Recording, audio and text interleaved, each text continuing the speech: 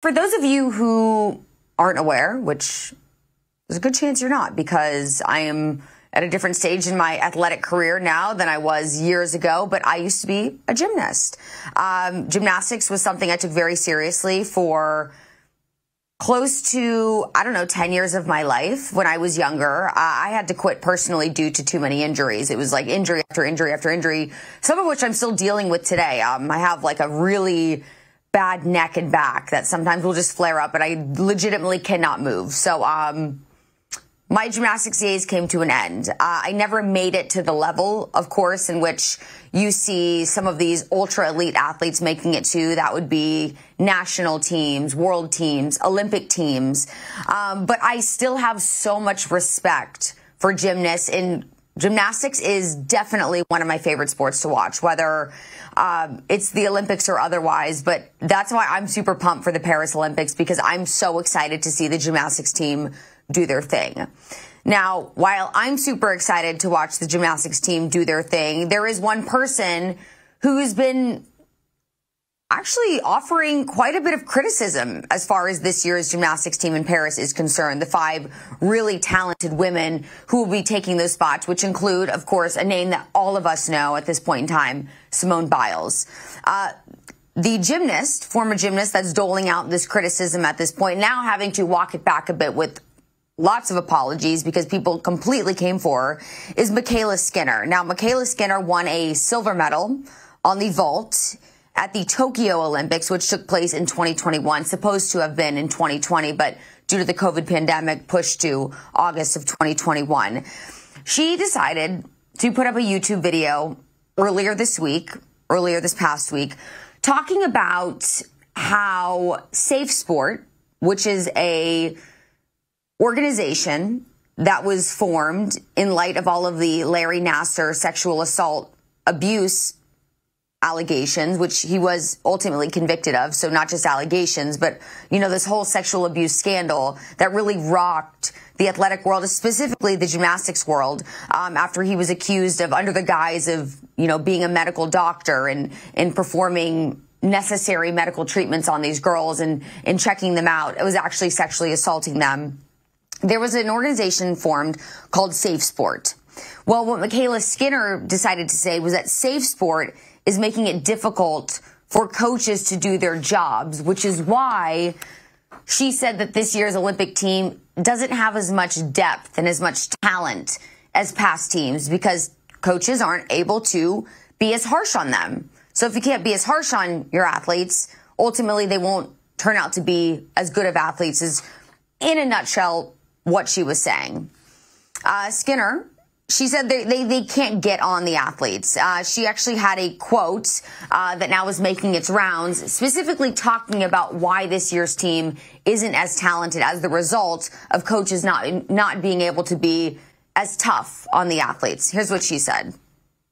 But besides Simone, I feel like the talent and the depth just isn't like what it used to be. I just noticed, obviously a lot of girls don't work as hard. The girls just don't have the work ethic. And it's hard too because of Safe Sport. Coaches can't get on athletes and they have to be really careful what they say, which in some ways is really good. But at the same time, to get to where you need to be in gymnastics, you do have to be, I feel like, a little aggressive and a little intense. Okay, so here's the thing. Michaela Skinner should not have said that. Obviously, she should not have thrown Safe Sport out there. Safe Sport was formed for very good reason, and if it didn't exist, who knows what kind of horrible circumstances these gymnasts could still find themselves under. Especially Simone Biles, who she did come to the defense of. She said besides Simone Biles, who, by the way, Skinner and Biles have a very long history together in the sport of gymnastics that spans over the course of years. Now, Simone took exception to this, obviously, even though her name wasn't called out as being one of the gymnasts that maybe lacked the depth and the talent. But Simone very quickly went on to Threads to defend the rest of her team and threw some shade while she was at it at Michaela Skinner, saying very just precisely, very simply, not everyone needs a mic and a platform.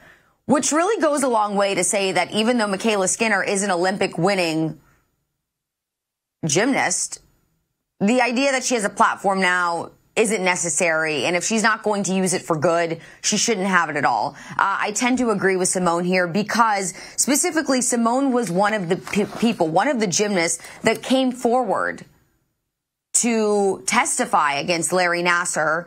Again, the USA Gymnastics doctor who was convicted of first-degree sexual assault because she was somebody that firsthand suffered at the hands of Larry Nassar. So for her, Michaela, who's supposed to be a close friend, an ally, a teammate, to say something like this, to throw safe sport under the bus as a result, and then claiming it's the reason why gymnasts aren't as talented, Simone obviously felt very offended by.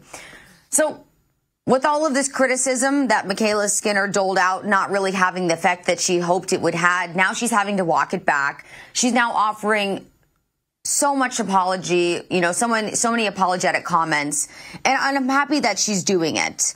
I don't know that I necessarily take all that what she's saying, seriously. I think sometimes people just offer apologies because they didn't get the reaction that they wanted to get. But here's what Michaela has said in light of all of the criticism that she is now receiving in return. She said, quote, "Upon reflection, I was comparing the, quote, Marta era to the current era. I am coming to terms that I have not fully dealt with the emotional and verbal abuse I endured under Marta that perhaps led to my hurtful comments. I take full responsibility for what I said, and unfortunately, I can't really read the last part because there's something on the screen. And I deeply, obviously still going on to note her extreme apology. Now, when she talks about Marta, she's talking about Marta Karolyi, who is one of the longtime gymnastics coaches. You probably have heard the name Bella Karolyi. That was her husband, who also was coaching alongside her at one point.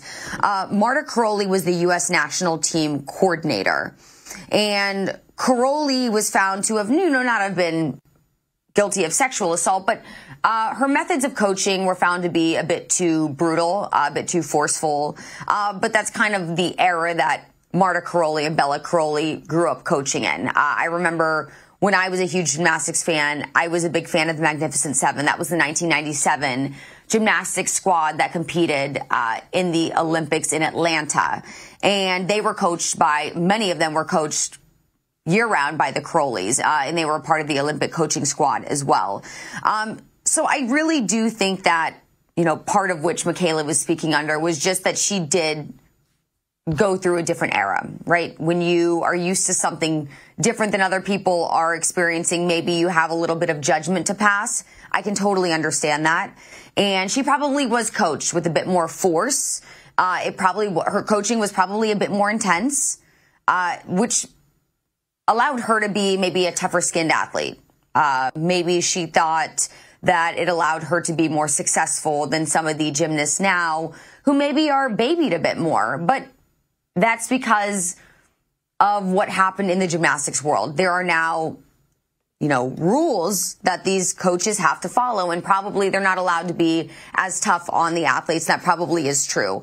So, while I understand what Michaela was saying, probably not the right way to go about, allowing other people to understand how you're feeling, and certainly using safe sport as a reason as to why these gymnasts maybe aren't as, quote, talented in your eyes definitely wasn't the method to go about it in.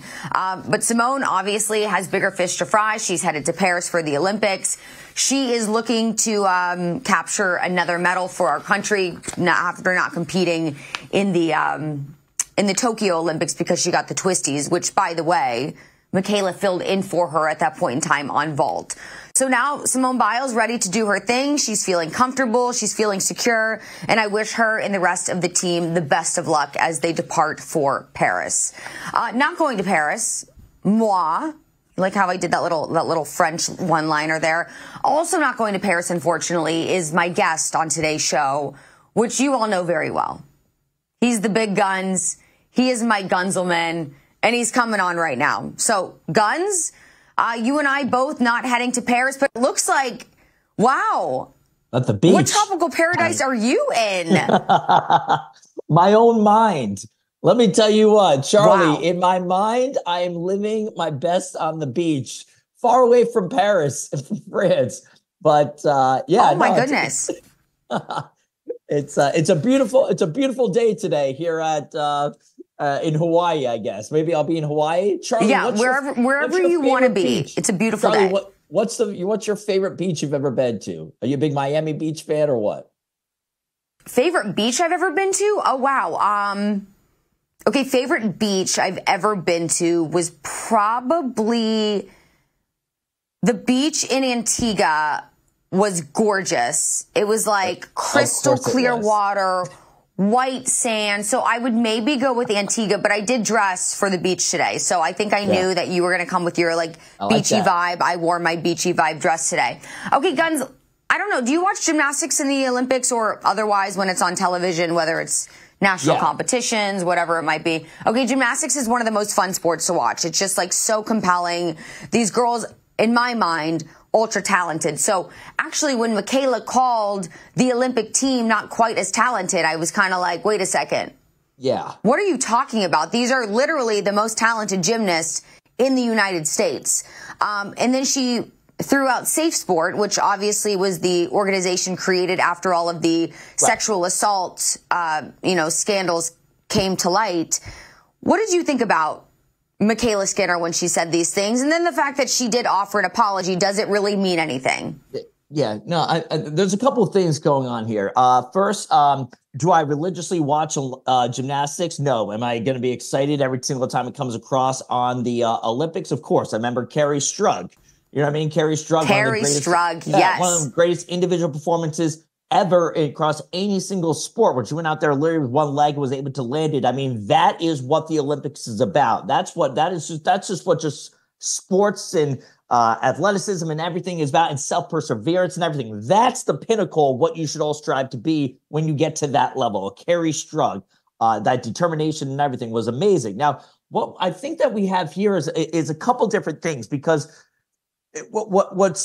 do I believe there is an issue here with participation trophy society and all that for younger generations? Absolutely. But that doesn't have to do with what she's saying, because she went very out of her lane here with her comments. The fact that she's using Safe Sport, I mean, really, you're going to justify something that's probably one of the better things to come based on the decades and decades and decades of abuse across gymnastics and, of course, across dancing and more. Probably not a good look, especially for someone who's dealt with that. So I think that, she comes across as kind of the angry ex-employee. And the employee gets fired and then just starts ripping and criticizing all the changes that happened at the company or the network or whatever it might be, or the team in this instance. And it just comes across as kind of lame. And not justified, I think, is another way to say it as well, because she went wrong. What's interesting though? It's interesting though, because I would totally get if she was, she didn't make the team this year. Like, that would be one thing where she's like, oh, this team is lame. They don't even have the depth. I can't believe I didn't make it. But she retired after the Tokyo Olympics. So it's kind of like, I don't know. Why are you so angry, right? You decided to retire. It's her own fault. Yeah, well, not her own fault, but it was her own decision to do this. Now, does she have regret? Almost kind of a traumatic thing coming back again. She's seeing everybody else go overseas and doing the media and doing the press, and knowing that once again it's coming back around the Olympics and she's not a part of it, so she can't fully deal with those feelings. She went wrong on two things here. One, saying the work ethic or they're not as tough. Like, what are you talking about there? Charlie, I went through the thing who we have on the team this year. We have 3 gold medalists. All right. We've got Simone Biles. We got Suni Lee. We got Jade Carey. We got a silver medalist in Jordan Giles again. We also have the youngest person, and this is going to be really exciting to watch. The youngest person on all of Team USA across all the sports is the 16-year-old, all right? 16 years old. Her name is Hesley Rivera, okay? She is dominant on the balance beam. She just won the Winter Cup balance just a couple months ago. She's 16 years old, who, clearly she was taught, right? You know what I mean? Clearly she was able to get through it. I think there's underlining issues here because I just named 4+ medalists that we have here. To say that it's just Simone Biles and then just a bunch of random people isn't true. But also, if you watch that whole entire thing that Michaela did, I'm not going to say purposely, but the whole entire time she mispronounces Esli Rivera's name. And it's like, if you can't even get the names right of the competitors, you've lost me on all your arguments there. And also, you got to realize that you're dealing with somebody, Michaela Skinner, back in 2016 when she was named an alternate, by the way, Charlie. She put up a photo on her Twitter with her picture over Gabby Douglas's face. So that's the kind of person that you're dealing with. She's shown signs of jealousy in the past. For her to bring up safe sport, for her to question the work ethic, you just come across almost like a sore loser here. I don't think, listen, you know, this ain't it. This ain't it, kid. You might have your own transgressions and problems with it, but this ain't it. You're not going to win here. You're not going to win here. Yeah, you're right. I mean, it wasn't the right messaging to put out. And in fact, there was another gymnast who was one who came forward to testify against Larry Nassar. Her name is Rachel Denhollander. And she said, when an athlete reminisces about one of the most abusive coaches in gymnastics history, suggesting her abusive model was necessary for work ethic, we have a problem. And that was kind of what I was alluding to in the beginning, right? Like, just because you experience something doesn't mean it's the model that everyone has to go through, especially in light of all of the horrible, sexual assault cases that took place to these young girls and these very talented gymnasts who probably forever will be scarred in one way or another as a result of it. But needless to say, Michaela Skinner aside, we're not going to let her rain on our parade. I'm pumped to watch the gymnastics portion of the Olympics. That's more than likely one of the only sports that I will actually watch. I was going to ask the Olympics. Although I'm going to tune into some water polo. I'm going to tune into some water polo because of one of our previous guests. But yeah, we had a previous guest. Her name is escaping me at this point in time, but she was hyping up the water polo in the Olympics, and Flava Flav is backing. Do you know that Flava Flav is backing the water polo team this year? The women's water polo team in the Olympics? Listen, Flavor Flav is whatever he's behind, I'll get behind too, because I love that man. Her name is Maggie Steffens, by the way, if you want to watch for her guns. Yeah, no, so I want to ask you this. We are a couple weeks away from the Olympics.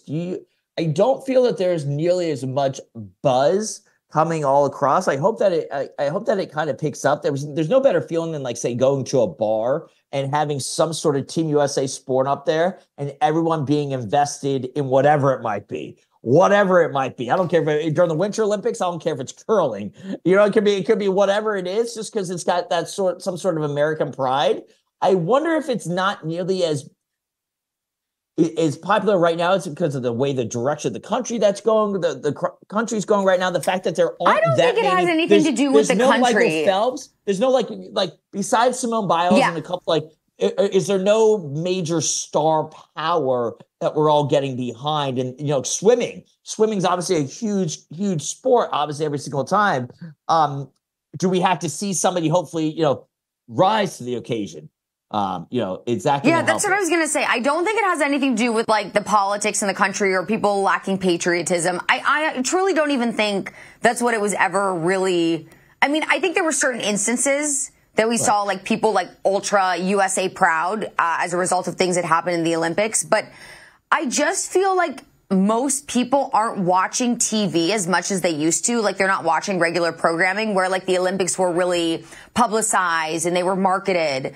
Like, right now, everyone's watching Netflix and all the streaming platforms. And so it's like, half the time, I don't even know what's going on regular television. You know what I mean? Unless, like, it's like a major mainstream sport is having...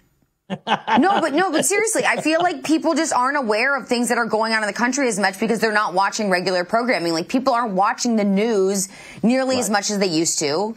People aren't watching cable. People aren't watching, a lot of people are just watching Hulu and Netflix and all that. And I feel like they're on their own as a result, world. they're not really, Yeah, they're in their own world. And it's not even when I'm scrolling on social media, I'm seeing barely any Olympic content. Like, I just feel like there's not the publicity that it used to get. And again, also, I think, like you mentioned, I think there's not like that one like superstar athlete that people were like, oh my God, I have to watch this person and see how they perform. Right. Yeah, I could give you that for sure. Like, obviously, we'll have Simone Biles and you know, there are a couple of swimmers here and there, but yeah, nothing huge on that. I'm very curious to see if our basketball team, I don't know how our basketball team is going to do. I mean, we're supposed to dominate here and there. You know, there's no guarantee. There's always, you know, there's not a guarantee that we might be as, you know, there's no gold for sure for the Team USA. No dream team this year. I don't believe. So I think I am going to be excited about it just because I love this country and I love America and I'm all about it. Like, yo, let's go. Let's win on anything. I did find it funny. I did an article not too long ago on OutKick that people can go check out. And Paris has had their issues, Charlie, regarding some waste. You know, the whole it's not a clean place over there. I think we've talked about this. And it's we're supposed to have the triathlon. And there's still no guarantee that the triathlon might be happening because the water still has unsafe levels of bacteria from waste and all sorts of stuff in it, that it might become a biathlon because they can't swim in it. And that's where we're at still, about just a couple of weeks away. Well, Guns, unfortunately, we have our own waste problems here in the United States as well. Yeah. And at the source of it seems to be our president. But Whoopi Goldberg does not care. Listen to what she said. I don't care if he's pooped his pants. I don't care if he can't put a sentence together. Show me he can't do the job, and then I'll say, okay, maybe it's time to go. Okay, first of all, none of that made sense. Okay, let's break this down. She does not care if he poops his pants, which is like, crazy. And then she's like, I don't care if he can't string a sentence together. Also crazy. And then she's like, show me he can't do his job. Well, newsflash, Whoopi, he's, you know, pooping his pants, which is just a really weird thing to say out loud, and he can't string a sentence together. I would say he can't do his job. I mean, those two things probably don't equate to a very successful commander-in-chief and leader of the free world. That's just me, Guns. But obviously, I mean, she's looking for every excuse she can to, you know, tell viewers and convince herself that Biden is still the right person to run this country, which I think it's very clear he is not.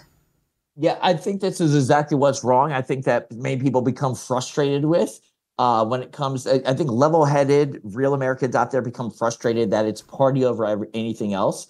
You know, that rather than be real and look at the situation that is currently dealt upon us right now. When you have asinine comments like Whoopi Goldberg just did on that hideous and horrific show that Barbara Walters is probably spinning in her grave for how much it's fallen.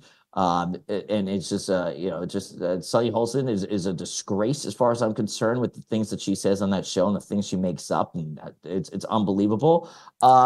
It's desperate for to try and be relevant once again. And Whoopi, the pooping the pants thing was weird. I don't no idea where you're getting with that, but also it goes beyond.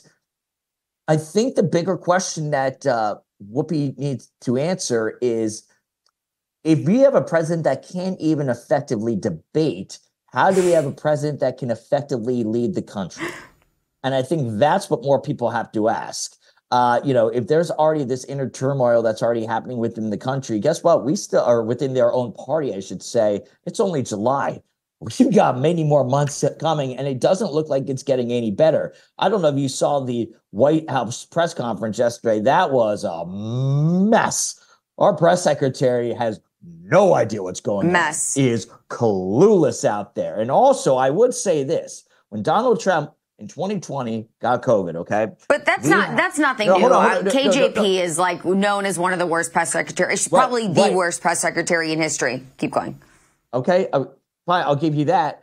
But now you have a situation where the whole entire country saw that clearly there's something cognitively wrong with our president right there, and we need answers. Even the press was going after her on both sides right now because you can't hide it. They were able to hide it, I think perhaps even cover it up for so long now. But once it got out there, the one thing that Joe Biden couldn't do during the press conference, or during the debate, I should say, he did. And he screwed up horribly because this world and the social media age lives on optics, and he blew it, and now they don't know what to do. So when she's being pressed on it, the fact that they don't have an answer, or that they're not willingly able to tell the American people about the doctors and who visited and what's actually happening is so wrong. And it's only, guess what? It's only going to continue to pile on against them.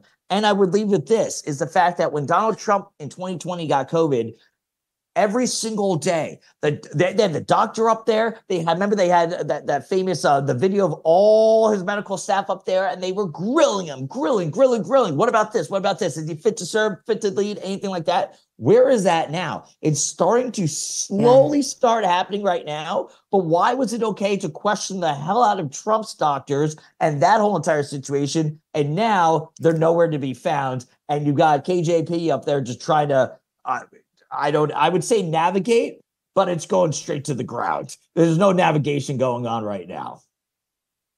Yeah, I mean, it's very clear that Biden is not well. I mean, it's just, and it's sad. It's not something to make fun of. I mean, there's a lot of comedy that comes along with. No, yeah, there's a lot of comedy that comes along with, the stumbles that he makes and the gaffes that he has, because even, for example, his latest stumble that he made about Trump golfing, which let's just throw up as an example of one of his latest incidents where he doesn't quite know what he's talking about. Here it is. I'm curious, is that an allusion also to Donald Trump and the fact that Democrats, you believe, may now be doing the same thing that Donald Trump tried to do in 2020, and that is overthrow the popular will of Democratic voters? Well, look, Joe, let me say it this way. The reason I've been out on the road so much all over the country, and while Trump is riding around in his golf cart, filling out his golf cart before he even hits the ball. But anyway, he hadn't been anywhere in 10 days. I've been all over the country. Yeah. I mean the thing is that it's funny. It's hilarious, in fact. But when you think about the greater issue, Biden is not well. He should not be the president of this country, let alone allowed to be speaking. I mean, even making decisions that put our country in major jeopardy is one thing, but even just going on national television and making statements, he's not even able to do that, nor should he be put in that position anymore. It's just gotten to be so ridiculous that this is our president and that they're putting him in the position where they know he's not going to do well. He has to have a teleprompter, or even when we've seen him have a teleprompter, he can't make it through sentences anymore. Right. I mean, as far as clips go, I mean, that is just one. I mean, he has said one of hundreds. It's almost that we become numb to it. I mean, it's numb to, and honestly, that's pretty sad that we have become numb to things like that. But that a statement like that, just we know he fumbles his word. That doesn't faze me. It's for me. More so for me, it's the rest of the country finally being able to see what many that actually follow politics and follow the news were able to see in the last year plus, and that was what happened at the debate, and that there's clearly more underlining issues going here. And I would like to say this to everybody out there, because now you're seeing this a lot from more so liberal-leaning press outlets out there, is they're realizing that things aren't going too great right now, because Kamala, is that really the option that's going to happen right now? What are we going to do? So they're trying to deflect right now, and you're starting to see this come up. They're like, well, where's Trump? Where's Trump? Why isn't Trump doing anything? Now, I would like to, they should read The Art of War, because Trump is doing exactly what he needs to do right now. The famous quote in The Art of War is, never interrupt your enemy while they are making a mistake. So if I'm Donald Trump, I am sitting back and letting this S show continue and just riding with that. Now, he did go on a Hannity last night. He's purposely not announcing a VP or anything. No reason for him to announce the VP right now. Why draw more attention on yourself? No matter who he picks, it's good. Like, don't change the narrative right now. Right now, it is all eyes on what the hell's happening in the Oval Office right now. And that is what Donald Trump is doing right now. So for Biden to be like, oh, he's on the golf course. No, he's letting you sink your own ship. That is exactly what's happening, and you're right. It's smart. It's good strategy, right? Let the Democrats dig themselves into a deeper hole. Let it happen. Let it marinate. And then next week when people are ready to move on and, you know, enough has been said, that's when you announce your VP pick. Right now, keep the attention on what's going on.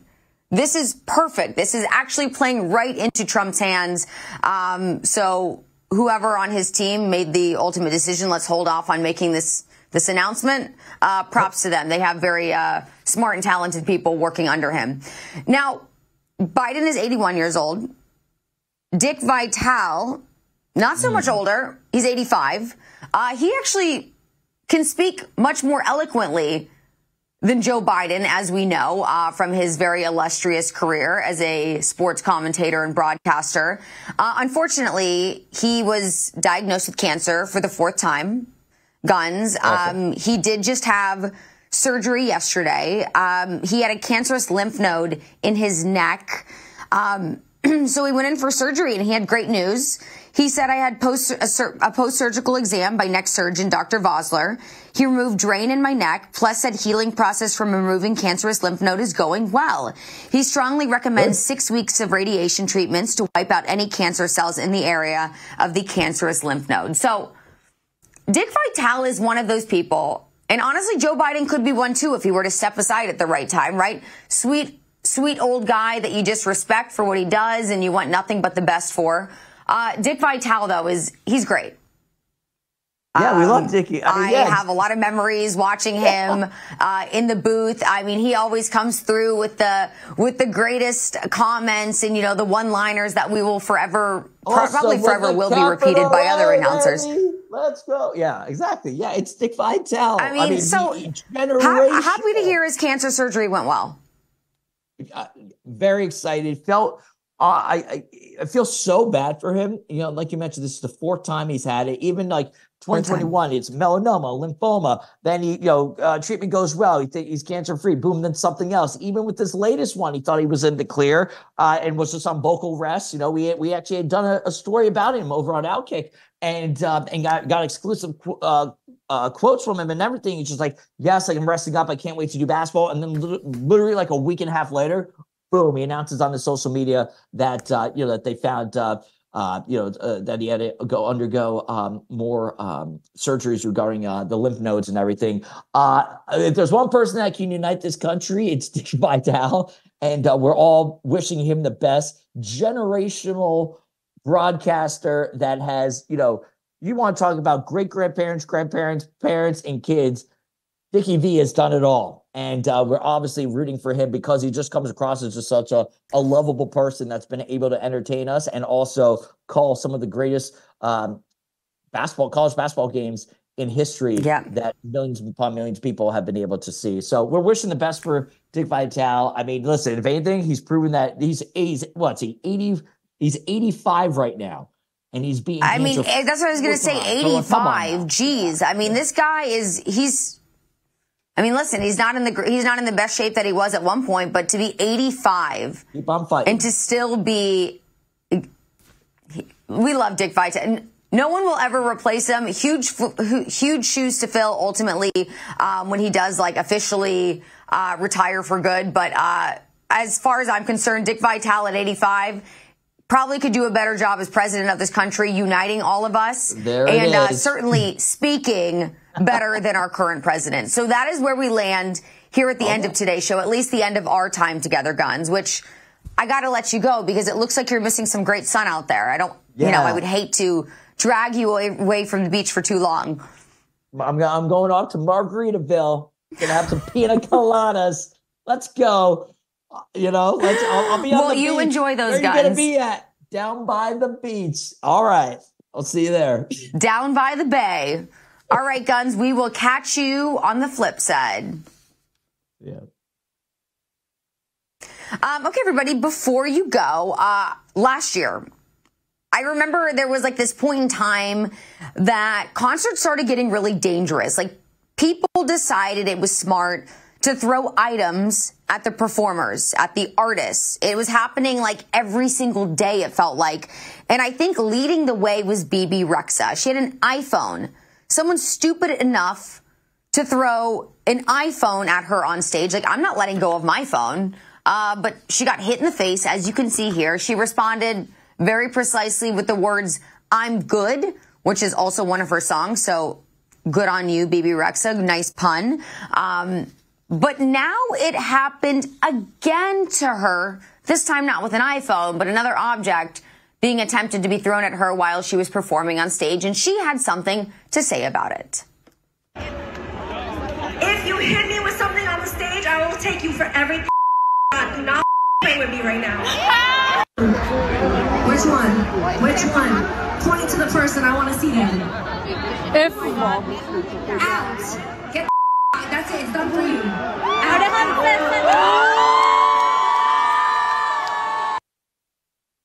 Oh my God. How? Okay, first of all, like, idiot. Why would you throw something at Bebe? You're at her concert. If you're not a fan, why are you even there? B, how embarrassing, right? Like, let's say you were drunk or something and like thought it would be funny at the time to like throw something. To be shamed by the whole crowd, to be shamed by the artist on the microphone. She just completely calls you out and then have to be kicked out of the concert venue. Oh my God. I never want that for myself, but I'm also not stupid enough or rude enough to throw something at someone on stage. Like, that's never going to happen. Anyways, good job, Bebe Rexha. I hope that other artists follow in your same footsteps, and let's shame each and every person that acts that disrespectful at a concert or really anywhere. Can we just start giving the same disrespect to people that offer disrespect during their daily lives? Because I feel like in New York City, there's a lot of people that deserve some disrespect right now. And hopefully we can kick them all out of New York City. I think it would be a much more pleasant place to live. But that's not going to happen right now. At least circling back, not under our current president. Okay, everybody, we have come full circle. Thank you so much for being here. What a lovely show it was. I wish that I could be on the same beach as Guns, even though we know that's not a real beach. Come on. Everybody, I hope if wherever you are, a beach, maybe you're on your porch, maybe you're inside, maybe you're just sitting on your phone that you're not throwing up on a stage at a concert before. Maybe you're laying in bed. Wherever it is, I love that for you. And I can't wait to see you again tomorrow. In the meantime, make sure you're following me on social media at Charly on TV. And I will see you later.